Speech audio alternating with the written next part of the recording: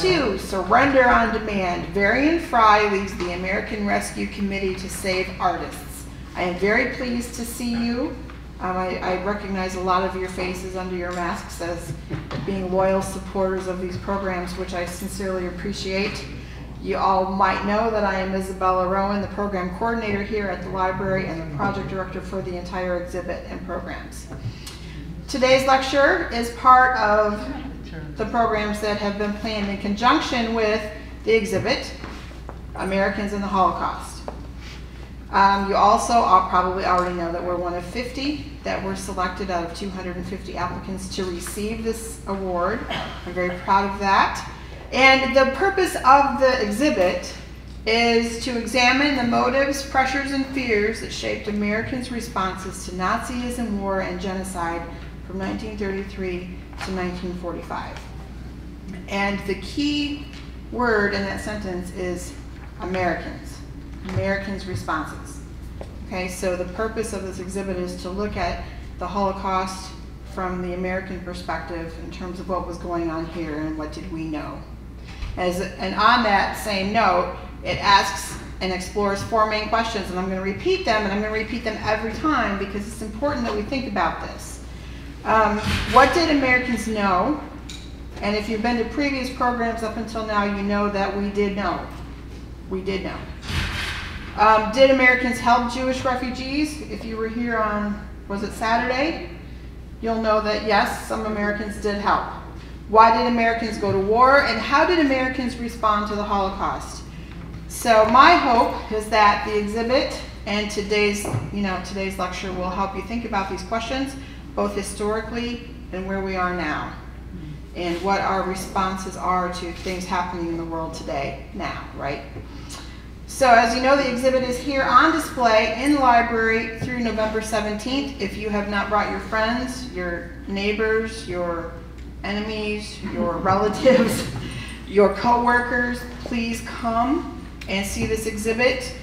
It's a wonderful, wonderful thing, and I think about the fact, especially with like school groups and stuff, kids and families that can't afford to go to Washington, D.C., to experience something as informative as this is an opportunity to see it for free. So let everyone know that they should come and see this. You know there's more programs coming, so check them out online and see if there's anything more that you want to sign up for. There's still space. I'd love to have you every single time we're here. I should have had a frequent flyer card for you. Funding and other support for our Americans in the Holocaust programs have been provided by Menon, Dr. Regine Bataille, who is one of our board members, Temple Sinai of Palm Beach County, the Women's National Book Association South Florida chapter, the Delray Beach Historical Society, and the School District of Palm Beach County. It helps to have friends and partners in the world to help things like this happen. So, and I also want to thank all of you again for being here, because you guys are the reasons why we do these programs. So today's presenter is Helene Yentis. She has over 30 years of experience as an art historian and expert on Jewish art from all periods.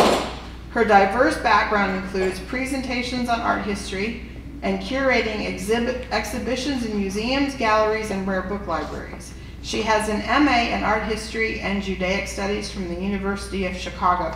Welcome, Helene. Thank you. Thanks everybody for coming. I am so delighted and really honored to participate in this really significant event in our community. And I'm not complaining, but it's too bad that each one of you didn't encourage 10 other people to come, especially with what's going on in the world today. And I really want all of us to give a really huge round of applause to Isabella and the library and the United States Holocaust Museum. For those of you who know me, I'm going to derivate a little bit from my usual dialogue and interactive style. I've tried to synthesize a lot of information from many, many different sources. And as one of our guests pointed out to me, I don't have all the sources and I don't have all the the references, and so maybe you will help me out a little bit on some of that. So each refugee that Varian Fry and each rescuer has their own unique story to tell. And so in that little short biography that I gave you, most of those are by survivors or immediate relatives, and so that's that story. So each one faced the daily fear of arrest, deportation, and death. Staying in Europe was kind of a death sentence, and people were not even able to earn a living. However, many felt leaving Paris was another kind of death sentence, and they often waited until the very, very last minute to get assistance and help and to leave.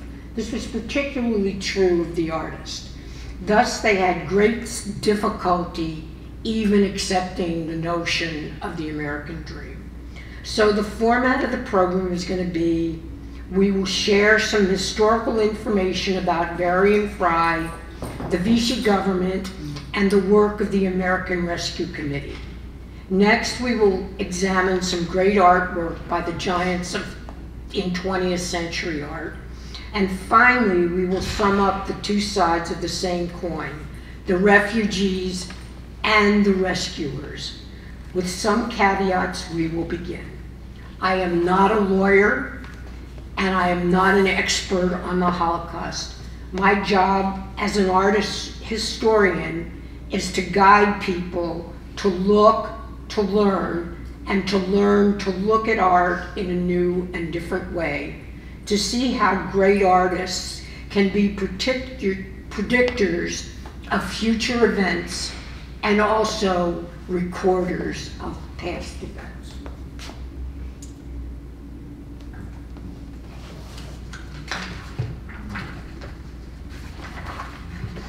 So some of you know a little bit about Varian Fry.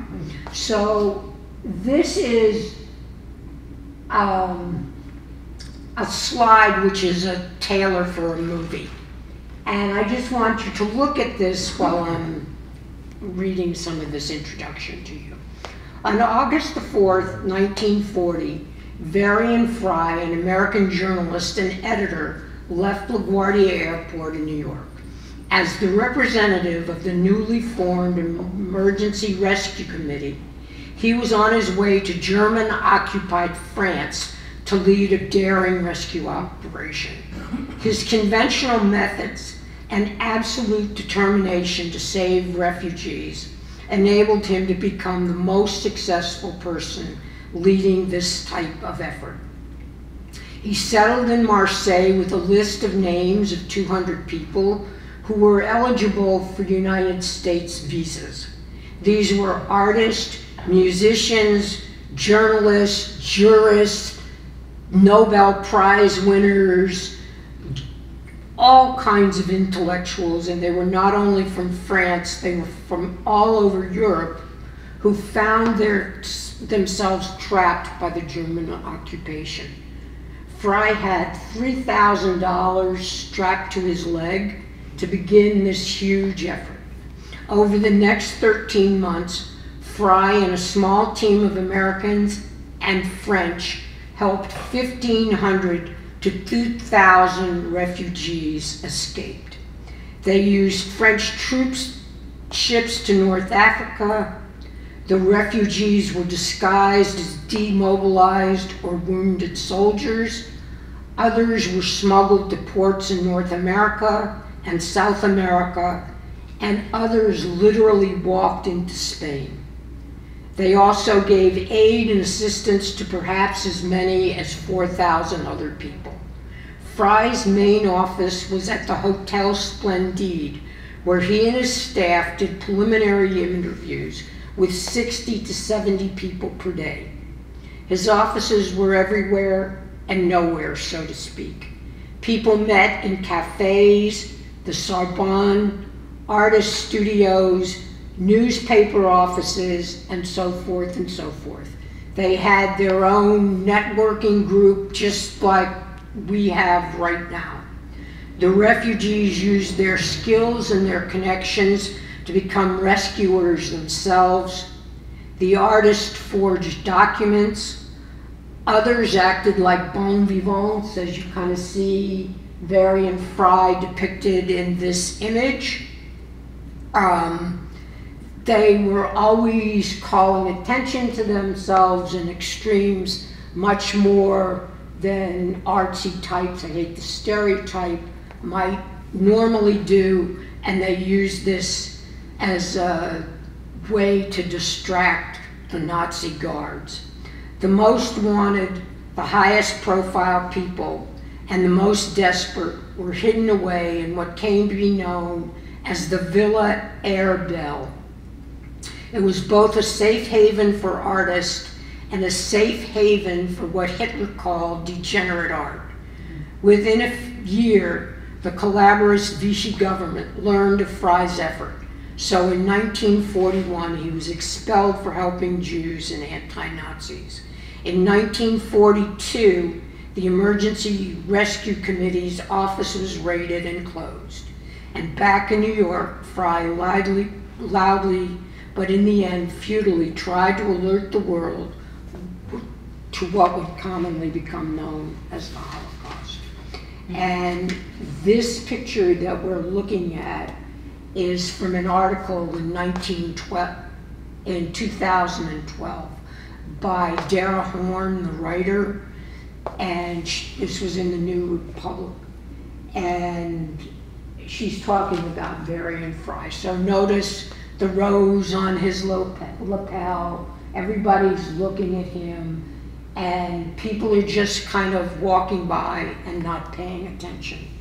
And in the New Republic in 1942, Varian Fry wrote, "There are things so horrible that decent men and women find them impossible to believe." And this is an actual photo, and it is the publicity photo that was used for this exhibit. And another one of his really important quotes is, "Every life has dignity and is worth saving." So these are some of the people that worked with Varian Fry.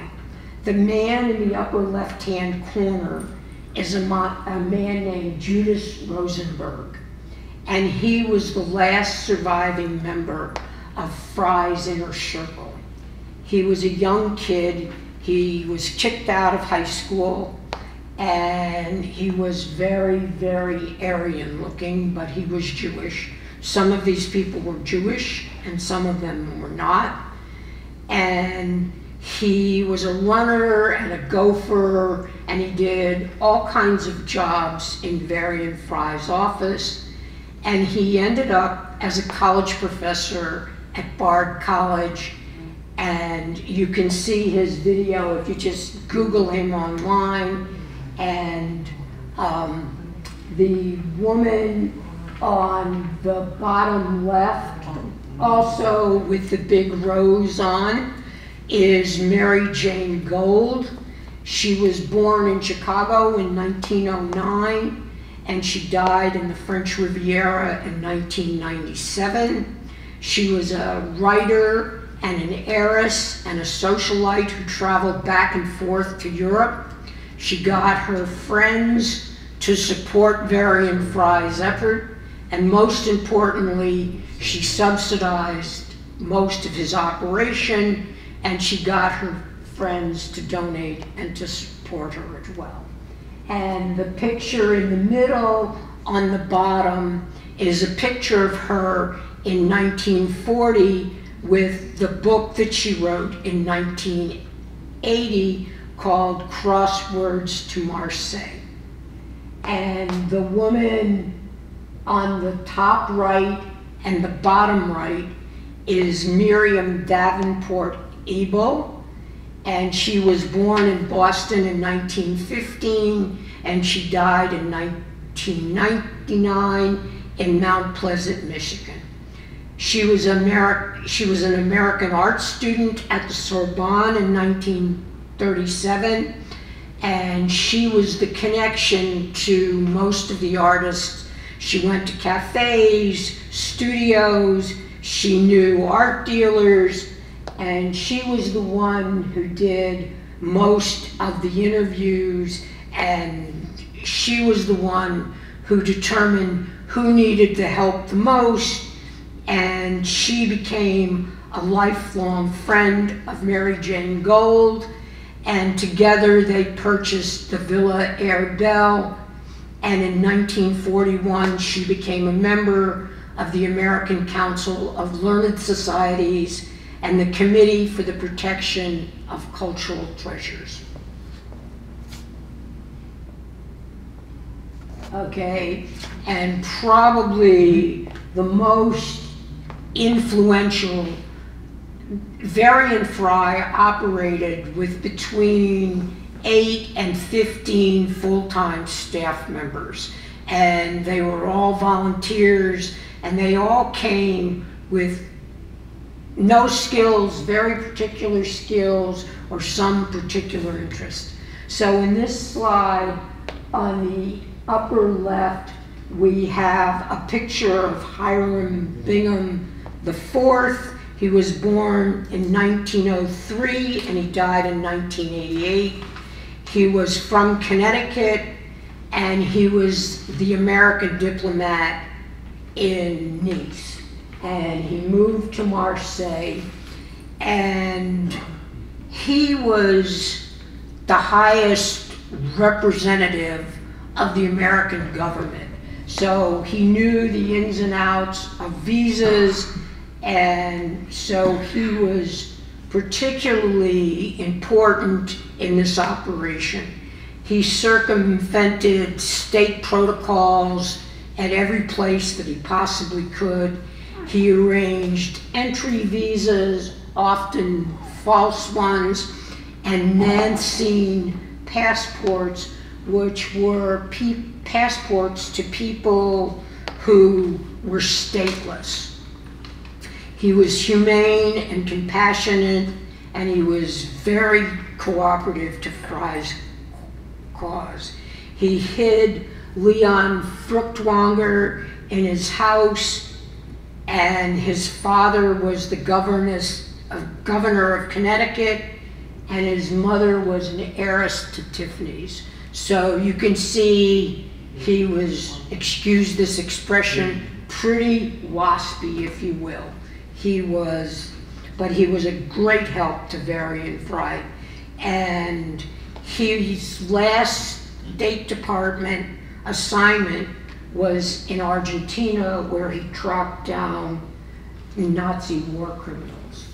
And on the right, we have another really important helper of Varian Fry's and part of his staff, who was Charlie Fawcett, and he was born in 1915 in Virginia, and he died in 1908, still in Virginia.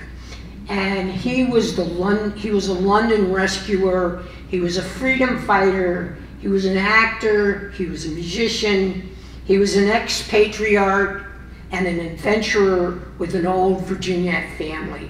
He did all kinds of odd jobs, and he was really kind of funny in the way that he did his work. He was a doorman at a relief center, which gave him access to refugees and to people seeking asylum. He wore an official ambulance corps uniform. He kept order while steering desperate refugees to interviews. He delivered messages. He found hiding places. He made deals with gangsters in Marseille. And he actually led the rescuees, or the refugees, to freedom in the mountains of Spain. And the last kind of funny thing that he did is he had 6 bigamous and bogus wives to help get women out of the German camps. And the last picture there is Daniel Benedite, who was a left socialist Protestant who was Fry's key aide. And I don't have pictures of 3 other people or 4 that are really important. Jean, a man, Gamelin, who was a liberal Catholic, who was early in leading the French resistance movement, and Marcio Verziano, who organized and operated the escape routes. He lived with Fry and he traveled with him. And last, Hans and Lisa Fritkow, they stayed at the foot of the Pyrenees Mountains and they led the people into Spain.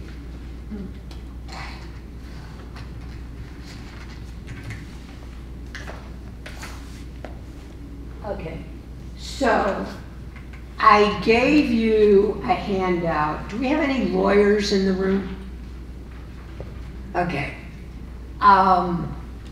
So the top part of that has all of your handout has all of the whole place that this topic comes from. So Article 19 of the Franco-German armistice, which was signed in June of 1940, required the French state to return over to the German authorities any German national on French territory, who would then frequently face deportation to a concentration. And so this is known as the surrender on demand clause.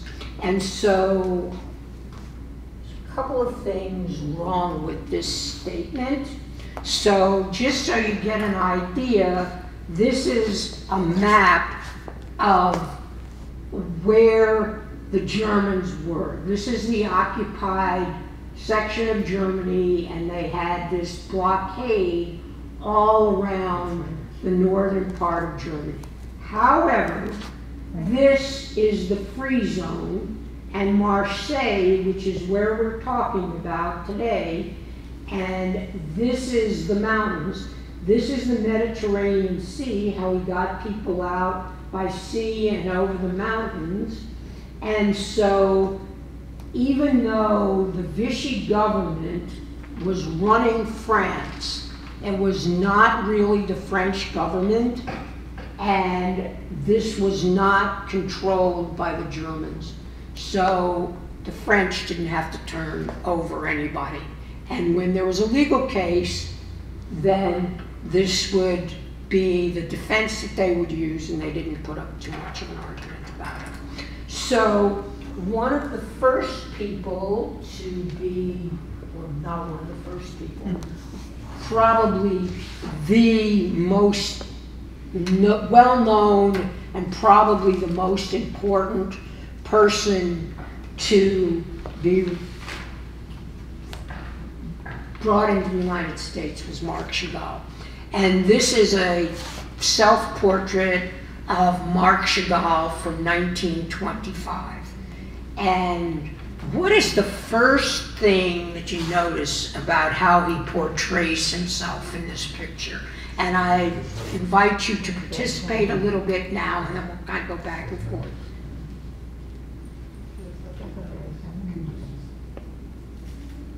There's a lot of details about this. It looks a little feminine to me. It looks feminine. Does it look sort of like outrageous? Yeah. Yes. And there's one really, really important detail that I want you to look at. Got 7 fingers. Who said that? I did. Okay. He has 7 fingers. And I just want to zero in. So the whole thing looks eccentric, right? Pretty eccentric? Yeah. Pretty great. What does 7 fingers mean? 7 fingers on one hand. What does that little detail tell you about him or what he does or where he is in the world? He's different. He's different. What else? The number 7 stands for something. So Maybe What does the number 7 stand for? But he has extra fingers. What does the number 7 stand for? Good luck. Yeah, probably. Days of the week. Days in the week. What else?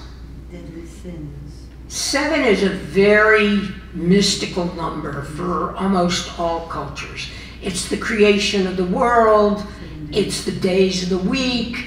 For Jewish people, how many matriarchs and patriarchs are there? 7. 3 patriarchs and 4 matriarchs. Oh my gosh, I'm in really deep trouble here now with my next slide. Okay. What about, one last thing on this one. What about his, the color of his skin? Vibrant. Vibrant. What else? Not natural. Not natural. What's that word that we use for something not natural? I had a car once that was this color, like alien green. Okay. So anyway, Marc Chagall and his wife were refugees, the most famous ones that Varian Fry got out. And Marc Chagall in his life was very different than some of the other refugees that we'll talk about. He's one of the few people who had one wife, which he adored forever, and some of these men had multiple wives and girlfriends and just really what I'm only going to call eccentric and erratic behavior. Okay, so since you didn't know my answer about the matriarchs and the patriarchs, I'm probably in a bit of a bind here. This is a second Marc Chagall painting, and the reason that I'm showing you this, it's called Abraham and the 3 Angels, and I have multiple reasons for showing it to you, but the first and primary one is that this is the Torah portion we read last week. And it says, God promises Abraham that the Jewish people are going to be his descendants, and they're going to be like the stars in the heavens and the sands of the earth. And he's a very old man, and for those of you who know a little Torah, you know that he has another son with Hagar, and his name is Ishmael, and we're not getting into that today, but I wanted to stick with this notion. And so when Abraham is 86 years old, he and Ishmael, who is 13 years old, are circumcised. And when they are recovering from, all the men are recovering from being circumcised, God sends 3 angels to Abraham, and he says that Sarah's going to have a child. So Sarah's 90 years old, Abraham is 100 years old, and what is Sarah's response? She laughs. Okay. Maybe people who are art conscious know a lot about Chagall. He was also a terrific Jewish scholar, and a lot of his artwork and the little minute details that we're not going to look at a lot today, but a lot of the little minute details are rabbinic commentary about whatever he's illustrating. And very often he illustrates the same thing over and over again. And when we're talking about, this is still Marc Chagall we're looking at. Okay, and this is the violinist. And what is a violinist? What does it mean when you know how to play the violin? When you were a kid, didn't your parents say to you, I want you to have a little culture, let's play the piano, let's play the violin, play a musical instrument? Yeah. Violins have always been the symbol of the smartest people in the world. They're musicians, and they're also mathematicians. And the place that we very often think about a violin player is Fiddler on the Roof, that how precarious life is. And so this is kind of a merger of both of those concepts. And just again, another one of his very famous paintings. And I alluded to this a minute ago. This is The Lovers, and it was painted in 1913 or 1914. And he was married twice, but he was a widower, and he was a widower for a long time, and then he remarried. So what do you notice about this? Well, I guess I'll ask this more specifically. What does that black background kind of symbolize for you?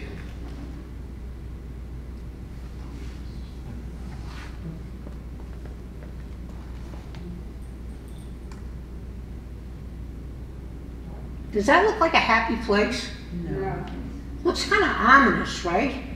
So again, this is done in 1913. So now you're looking at the First World War, and he's seeing the darkness that probably is going to evolve, even though the key figures are kind of strange. The man kind of looks like Phantom of the Opera, and the woman kind of looks angelic, based both on the color of her clothing and the shape that's behind her. And probably both of those things are true. He certainly sees his wife as pretty angelic. It's like an angel. I was gonna say, it looks like an angel's holding her up. She's holding a cap. It's an angel wing, isn't it? It looks like it. It looks like it. So, It looks like the angel's behind her holding her up. okay. Okay, how many people think it looks like an angel holding her up? Or how many, okay. Looks like an angel. She Looks like an angel.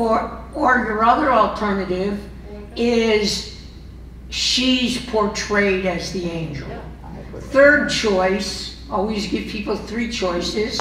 Your third choice is, it's not any of those things, it's just an amorphous shape. Okay, now we're going to look at another artist. Okay, this is a man named Jack Lipschitz, and the name of this is Sacrifice. Okay, and you're looking at a front view and a back view of the same piece of sculpture that's at the Philadelphia Museum of Art. Okay, so who or what is being sacrificed here? Chicken. Looks like a chicken. Is this? Okay. It's a shark thing. It looks Door, like, of course. let's look at this again. The binding of Isaac. Hiding of Isaac. The binding of Isaac. Binding of Isaac. Thank you. Okay, and this was done after the war. So who is being sacrificed? The Jewish people. And this reference back to the binding of Isaac is at the end of this, almost the end of the story. God asks Abraham in one of his trials to sacrifice Isaac. His favorite. But what happens in the end? It's a The lamb. angel, Lamb. and he stops him from doing it because he's willing to sacrifice his favorite to God. And he Right. says that's good. The angel stops him, and the descendants of Abraham, Isaac, and Jacob, us, were that sacrifice. And so this is a reference both to the biblical narrative and this idea of the Jewish people surviving. And going back to your idea that you said it looks like a chicken, I know that was tongue in cheek. Okay. But from the angle that you're looking at on that side, I'll give you the benefit of the doubt. But what is replaced for Isaac is a ram, or if you will, a scapegoat. Okay, and now we have a different thing. This is still by Lipschitz. It's called The Guitar Player, and it's this early Cubist style of art. And even though music is a symbol of intelligence and culture, which we already talked about, not the guitar, a guitar still sort of accomplishes the same thing. It's a stringed instrument, it sort of does the same thing. Okay, and then this one is also by Jacques Lipschitz, again, after the war, and this is just called The Figure, and it's the beginning of primitivism in art and of movement called Dadaism. And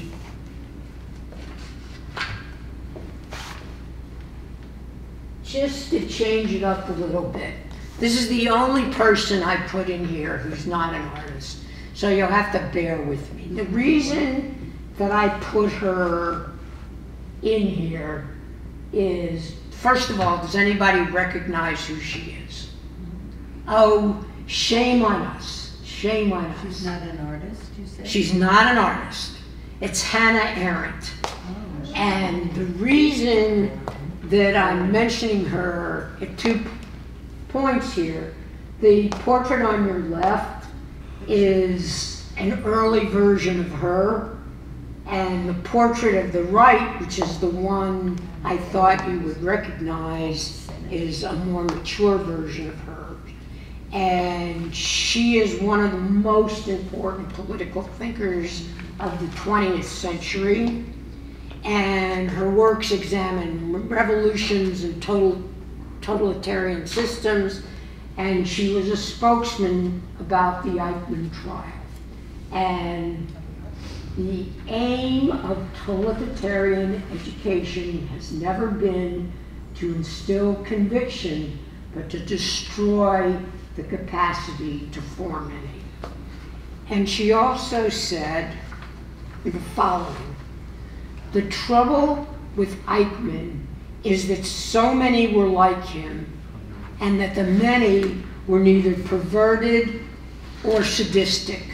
They were, and they still are, terribly and terrifyingly normal.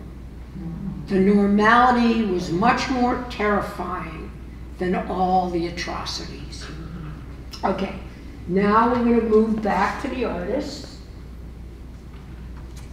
And this is a portrait of Jean Arp, and it was him in his studio in 1958, and you can see him sitting there in the middle.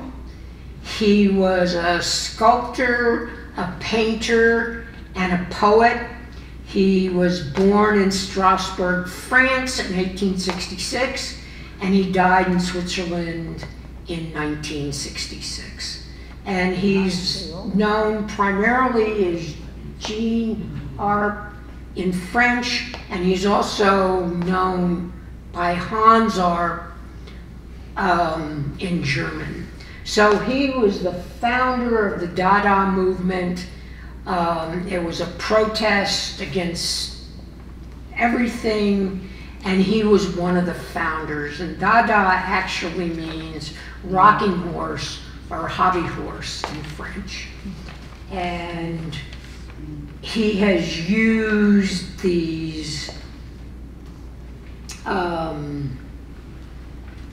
biomorphic forms to illustrate his artwork. He had lots and lots of followers.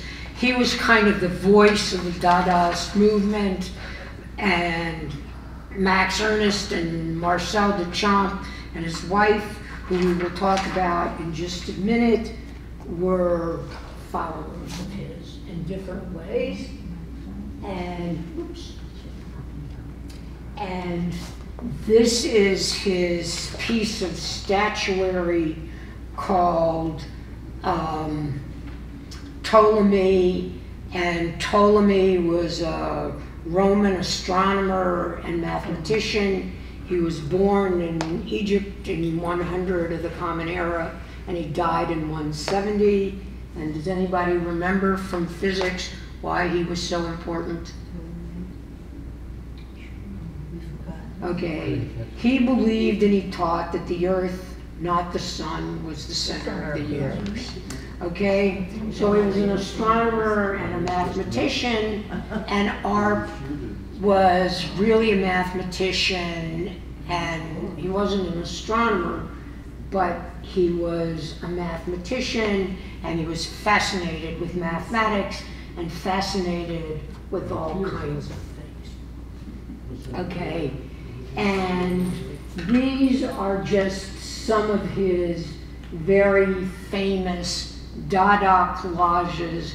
They're kind of satirical and nonsensical, but kind of fun and pleasing, especially the two on the top and the bottom. The second one's from the left, the man with the mustache.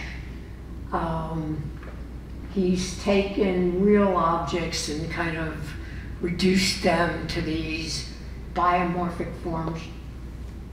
I'm just curious, how did it happen that Mr. Varian Fry started out with his intention of saving Jews, but it sort of wound up that he saved Jews that were artists? I mean, he didn't start out intentionally going to German-occupied France to save the artists. Okay, let's back up for a minute. Varian Fry was an American correspondent before the war started, and he went to Germany in 1935, and he saw Jews, people being beaten up in the street.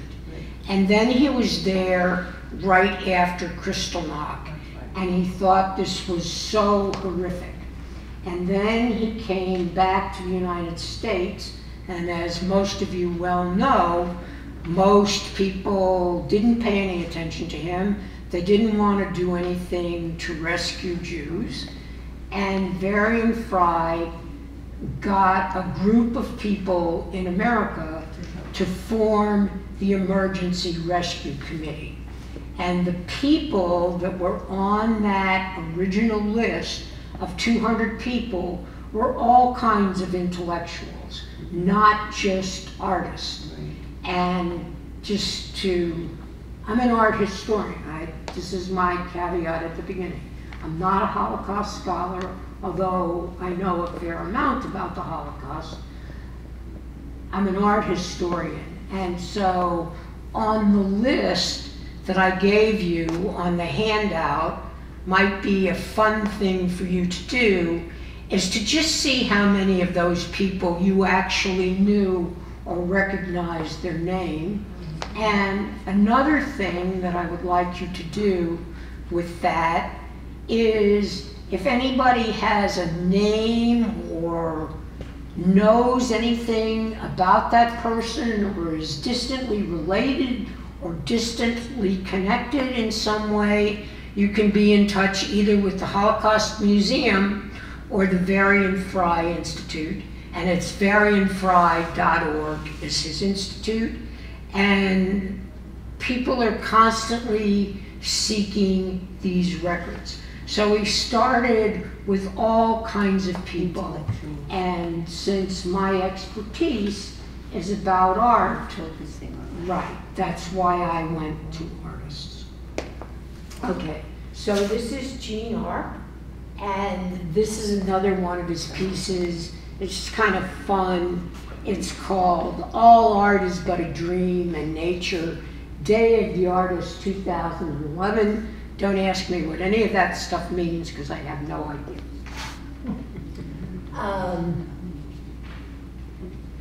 And then something that, and someone I had never heard of before, is Sophie Tauber, who was his wife, and she deconstructed all the barriers between arts and crafts. She did these magnificent puppets. You see photographs of her. I've tried to include either a self-portrait or a portrait that somebody else did, so that these become a little bit more real people to you. And these marionettes are just absolutely phenomenal, and she is also multi-talented, and Art also stayed married to her for his entire life. Okay, this is another one of her pieces, which is sort of a transitional piece, which is kind of fun. It's called The Cafe.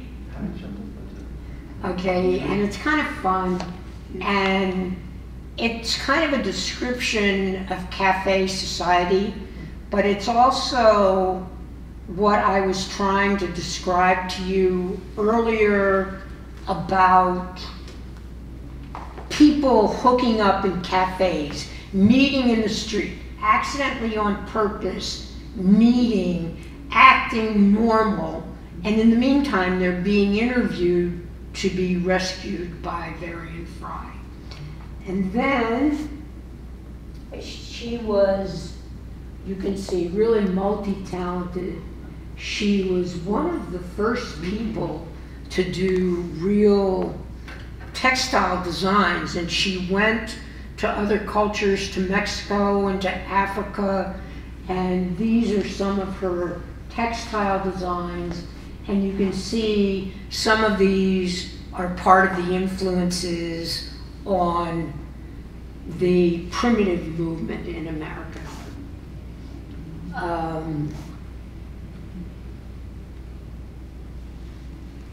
And then we come to a really interesting fellow, Max Ernst, and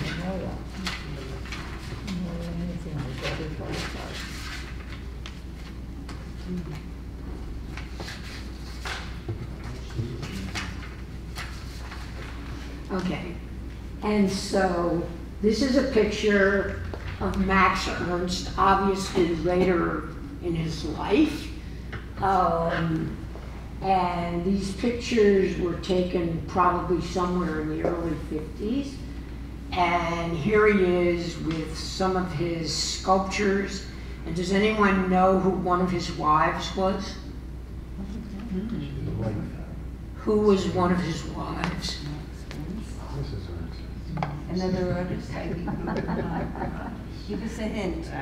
An actress, artist. Do you know who she was? Oh gosh, it's Peggy Guggenheim. Oh, the Guggenheim Museum, yeah. Did you say that? I'm sorry, with these masks and everything. I hope you can hear me. Okay, so he was married to Peggy Guggenheim for a while. She's a collector, and you know, she was saving all this degenerate art, and then she began to sell it to museums and all kinds of things. And she has a gallery in Venice, and she has a gallery in Jerusalem. So anyway, a very influential, very interesting piece. Yeah. Okay, and now we're moving into this sort of It's like a still. different thing. This is a piece by Max Ernst, and it's really interesting. It's the beginning of surrealism, and he does many examples of this with just slight modifications which change the whole thing, and he keeps adding and removing different elements of the pictures, and you'll see some of this. And these are really disturbing because they come from his known world, and all of the artists and the intellectuals and the people that came to Varian Fry came from some kind of myriad piece of information. They all knew about the Russian Revolution, not all. Some of them knew something about everything, but some of them knew just about one thing. They knew about the Russian Revolution. They knew about Franco. They knew about Freud. They knew about all kinds of things. And so this notion of prediction and then recording by the artist is what I'm trying to transmit to you. So on this particular one, let me just kind of read the description to you. The central rotund shape is derived from a photo of a Sudanese corn bin. But what does it kind of look like to you? An elephant. Kind of? Like a still Building stove. A furnace. Oh, that was a good one. A furnace, an elephant. What else? There's no right or wrong answers here, because everybody sees. One of them looks like a longhorn. It looks like like the cowboy things with the long horns, with the two horns coming out of it. The bull? The bull. The yeah. bull-faced nose? A helmet. It looks like a pig's. Okay. All right. So, does this look like a friendly little elephant that you want to see in the room? It looks kind of like a sinister monster, right? Okay. And he also uses really weird combinations.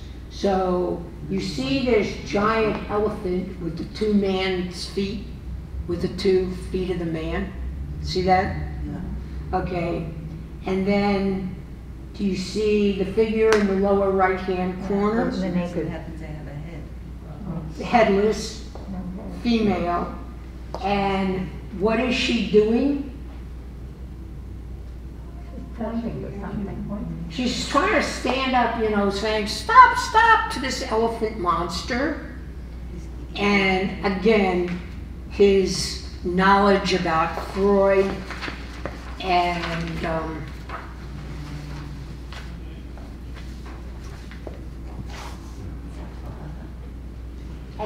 again, these are sort of cubistic sculptures, just to give you an idea of what his work looks like. And now I want to... Was he troubled? He was struggling. You took the words right out of my mouth. Okay.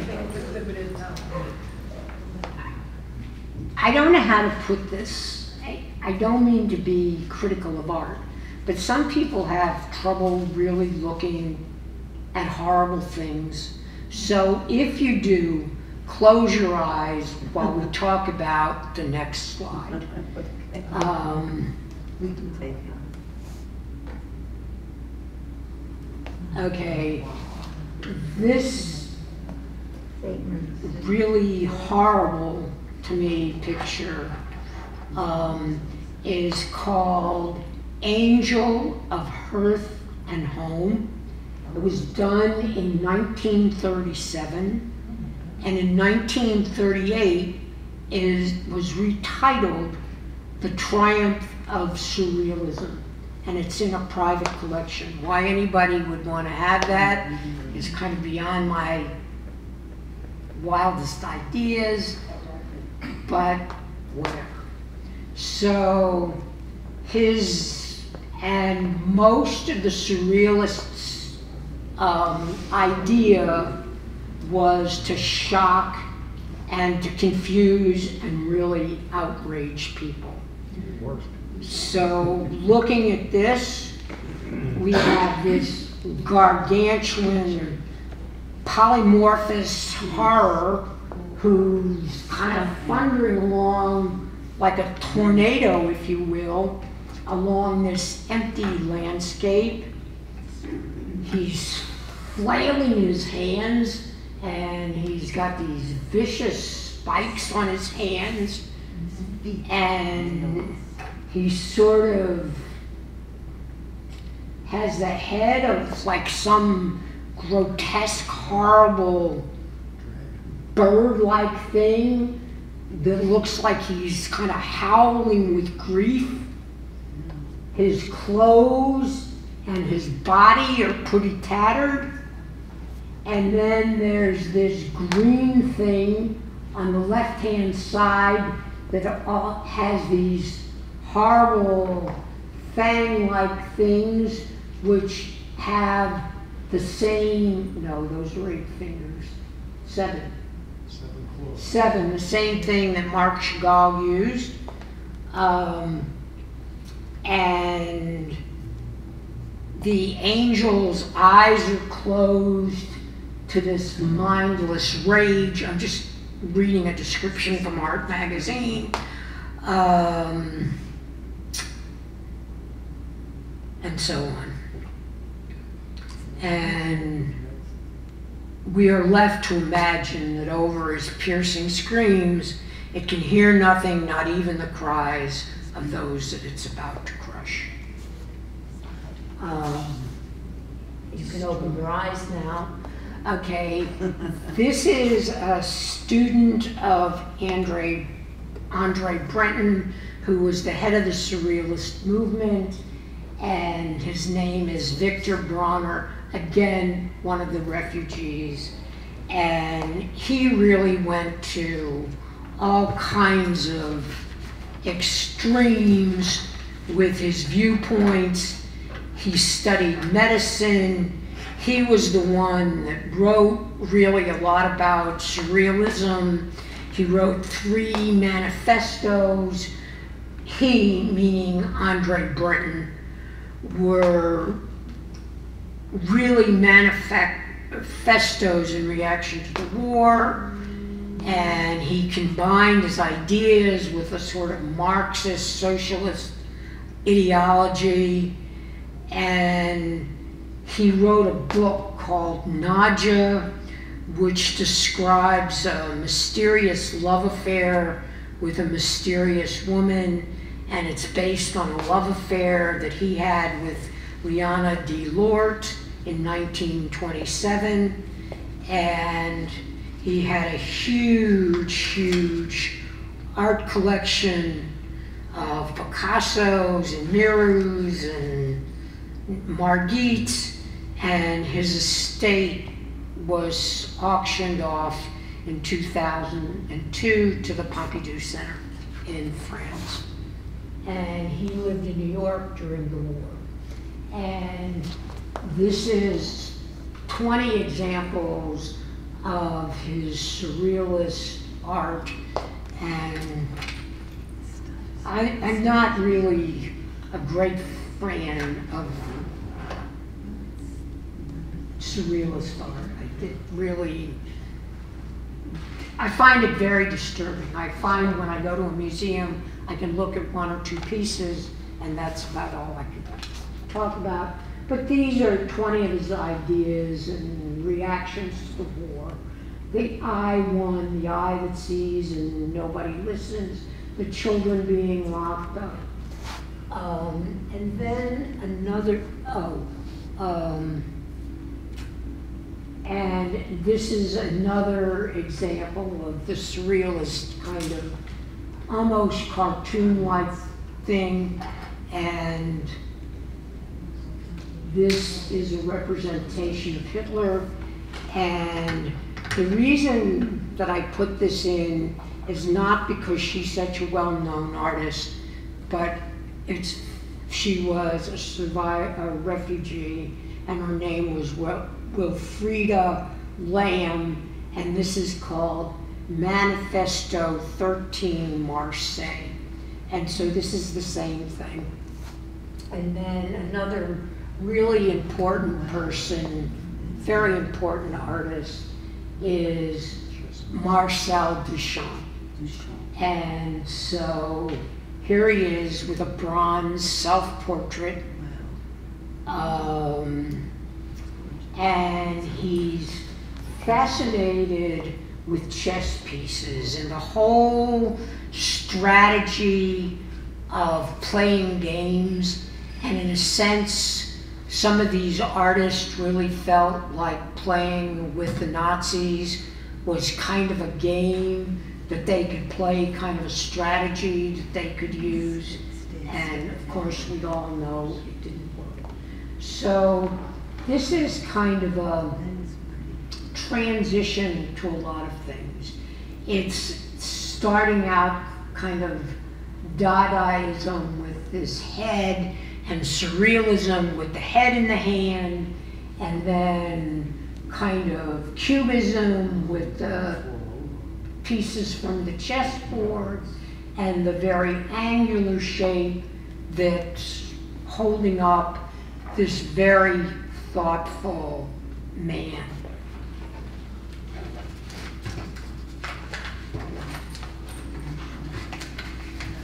Okay, and then some of you may know this, and this is probably a better illustration of how he got from Dadaism to really more abstract expressionist kinds of things. And so you see this real figure here, you see the real figure here, and then sort of these chess pieces in the middle. And then one of his most famous pieces is called Nude Descending the Stairs. And this is obviously now very abstract and very cubistic. And I want to kind of go back a little bit here. This is a piece called Mother and Child. It was done by Jack Lipschitz, who we talked about earlier. And this was done in 1945. And it's a Holocaust memorial. And it's right as you come in to the Israel Museum where the sculpture garden is. It's right there. You can see from the slide where it is. Okay, so now I want to ask you,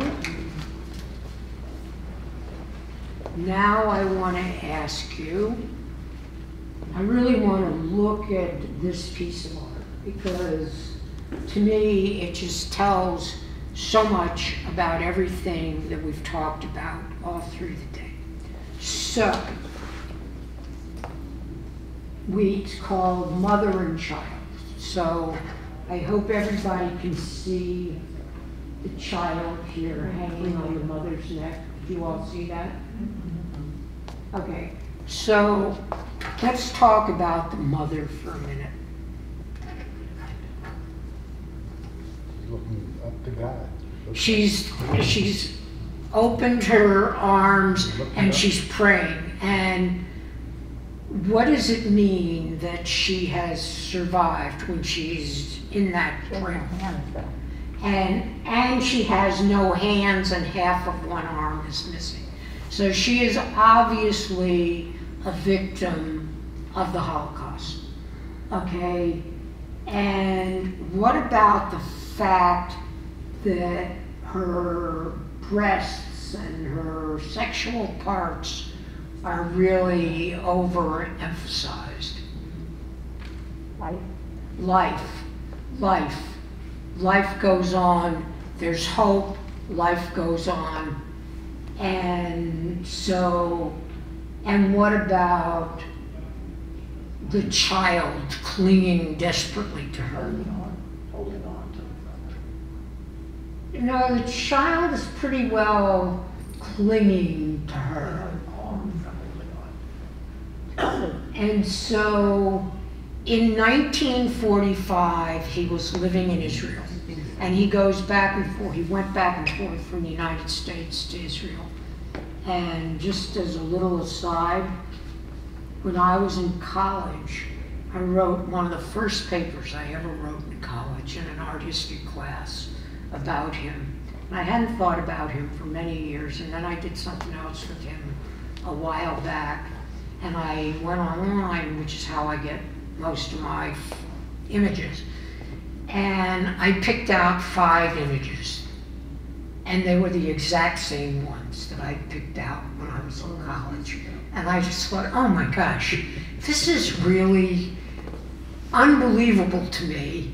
And when I do these things, I write down notes.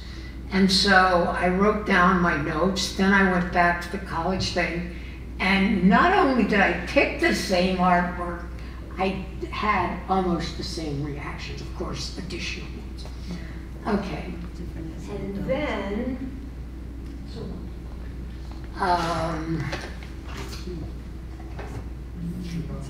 this is a phenomenal piece of artwork.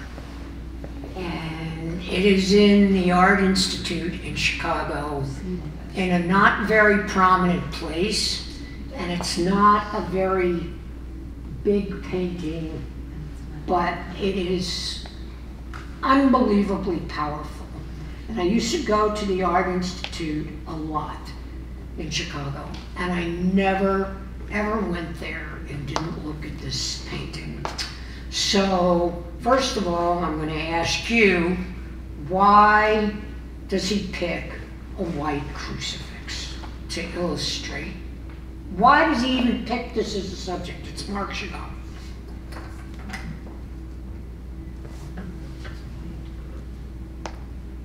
Okay, maybe it'll help if we kind of go around and look at some of the things that are here. Okay, do you see these letters over his head?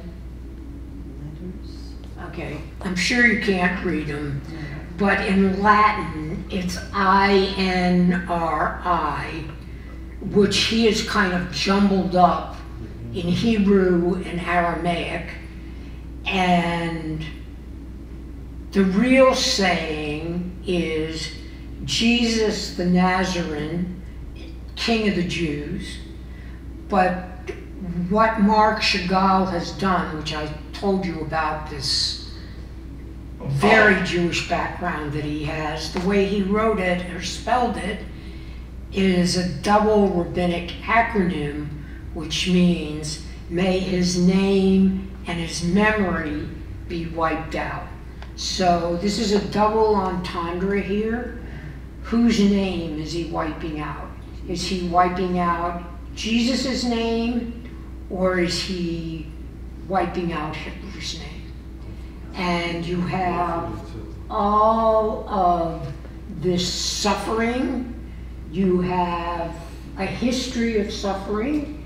You have the Nazis marching over here, the pogroms in Russia, the people walking away from their homes, people in fires, again the Russian pogroms, and it's a whole bunch of really deep psychological things. Okay, so just kind of an overriding sense, because he uses Jesus on the cross, the work owns Jesus as a Jew. And it's a call to people to acknowledge that Jesus is a Jew. And just another little piece of information about this is Pope John the 23rd. This is his favorite piece of artwork anywhere in the Vatican, anywhere in the world. This is his favorite piece of artwork. And when was this painted? I don't remember. Just look it up. Just look it up. It looks like it says Did it say there? 19. 1918. 1918. It's almost destruction of the Jews all the time. Right, and he certainly catches that. And he catches it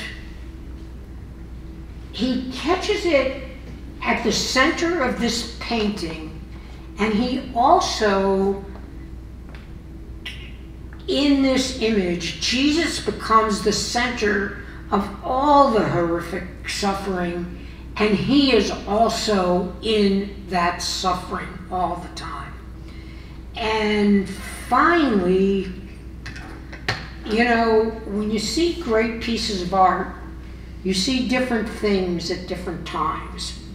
And the first time I saw this painting, which is very small, it's like a quarter of the size of what you're seeing up there. The thing that came to my mind when I first saw it was that this is a criticism of Catholicism. And they're seeing Jews as the other and the failure of the Catholic Church under Pius XII in 1939, from 1939 to 1958.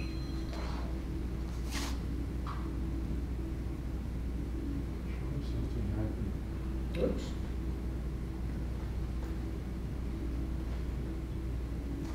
Okay, so I want to kind of sum up and conclude. So this is Varian Fry, and on the upper right you can see is the Hotel Splendide, which was the initial place of contact. And it's, believe it or not, now part of a chain of luxury hotels. And on the bottom is Villa Herbel, which was the place of hiding, which served as an art colony. And so the artists and intellectuals who were able to get into the United States transformed the shape of American art and architecture forever. They were influential in putting New York on the international map.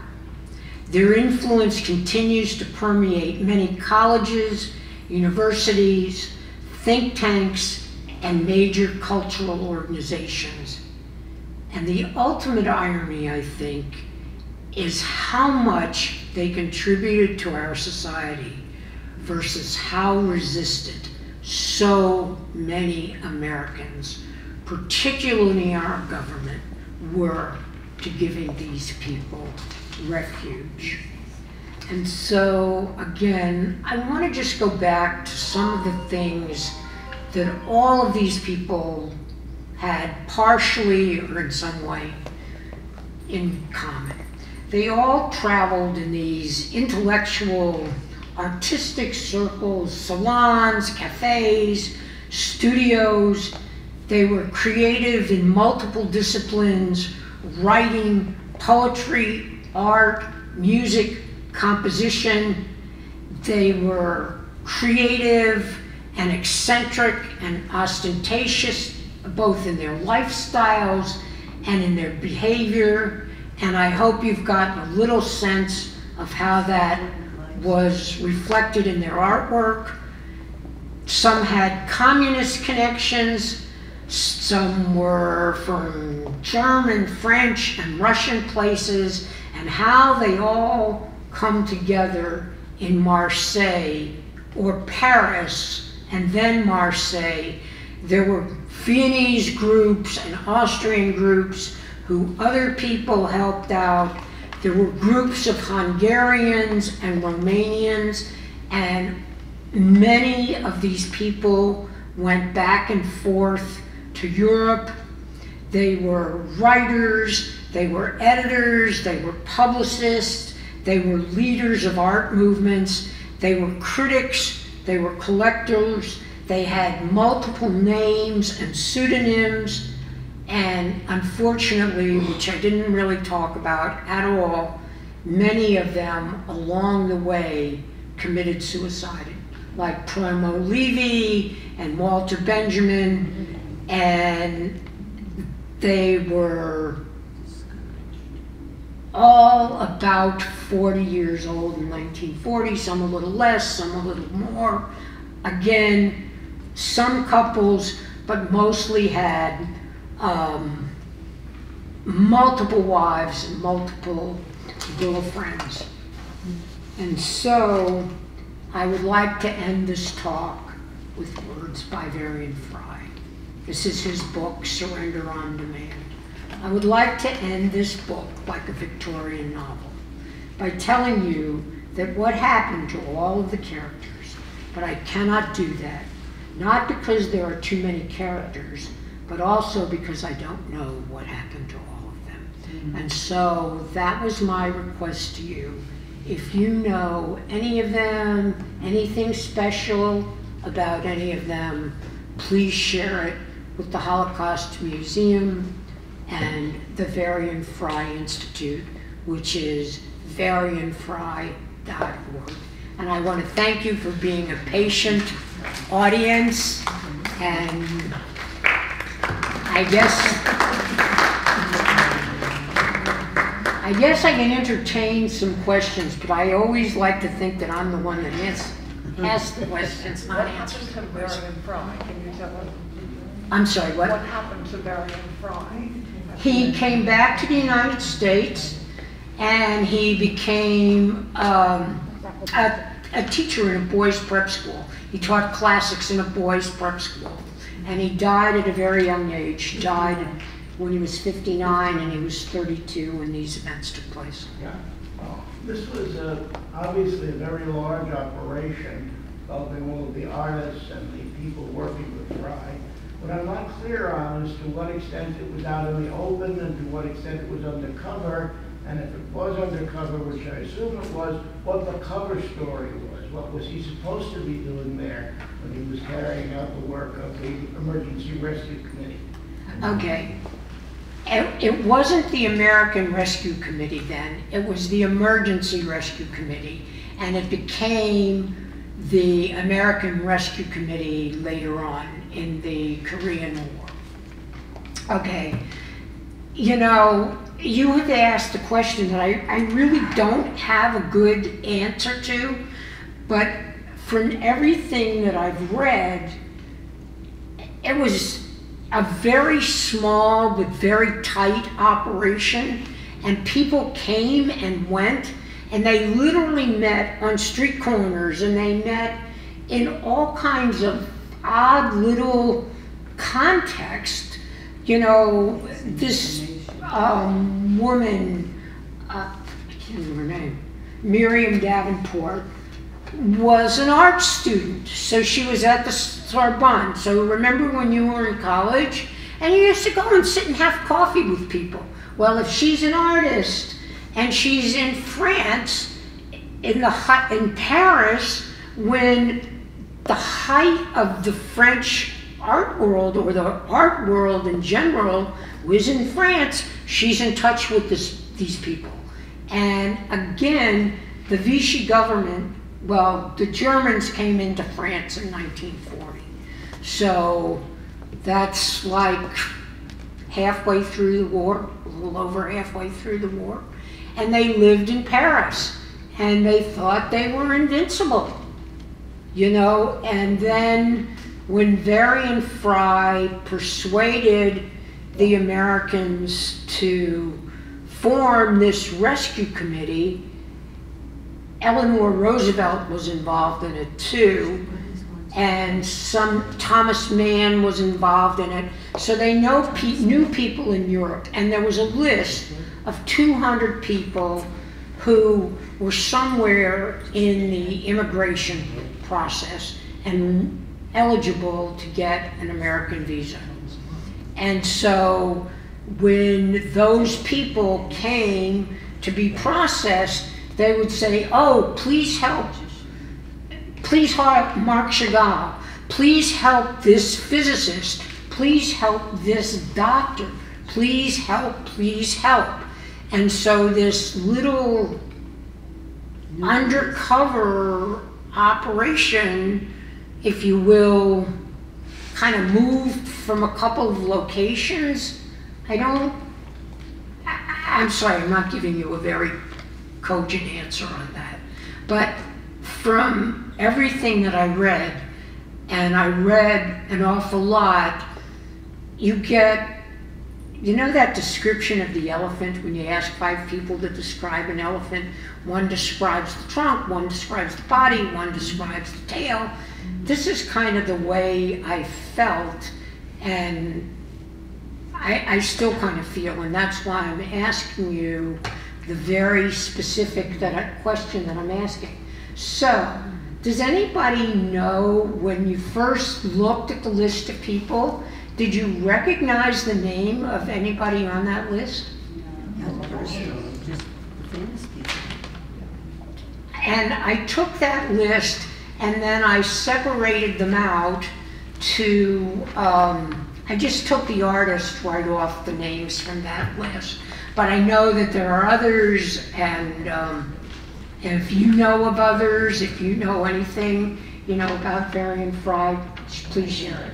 I don't know that, but I do know one other little important fact, and that is that Mr. Fry is one of only 4 or 5 Americans that have been honored at Yad Vashem. And he was the first one, and I'm sorry, I meant to a mention righteous that. Christian.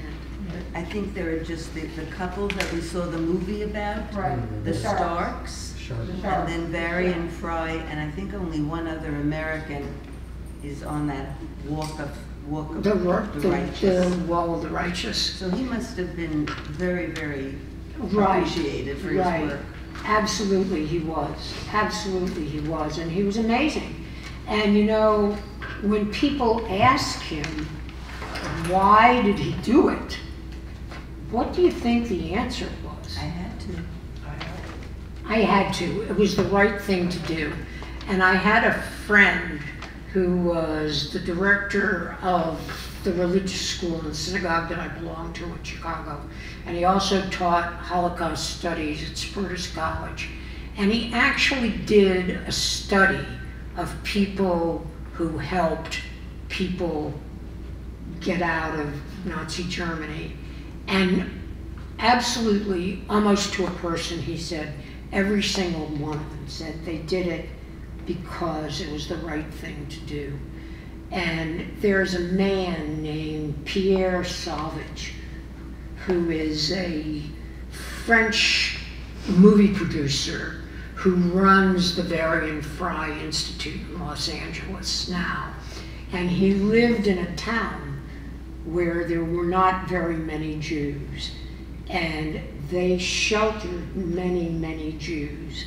And a foundation, I guess he used his money, and he formed the Chambon Foundation, and one of the things that they subsidize is the Varian Fry Institute. So thank you very much for coming. Thank you again, Isabella, for inviting me. I hope you were satisfied. I hope you'll invite me back again, and it was great to be with all of you. Thank you.